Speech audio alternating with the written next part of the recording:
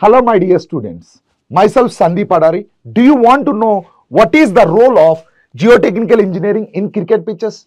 Now, what are the factors that affects the cricket pitch conditions?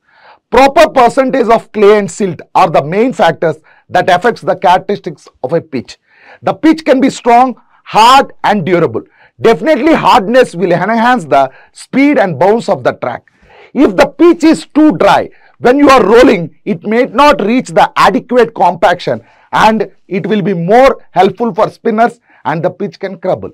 If the pitch is too hard, then it reduces the drying effect of grass through transpiration.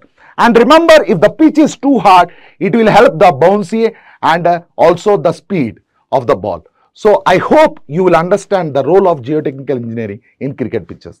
Thank you.